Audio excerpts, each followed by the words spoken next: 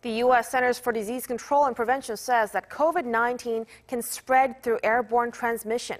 The updated COVID-19 guidance shows the virus can be transmitted between people who are around 1.8 meters apart. The CDC says this is possible because particles in the air can linger for minutes or even hours, with transmission most likely in areas that are poorly ventilated.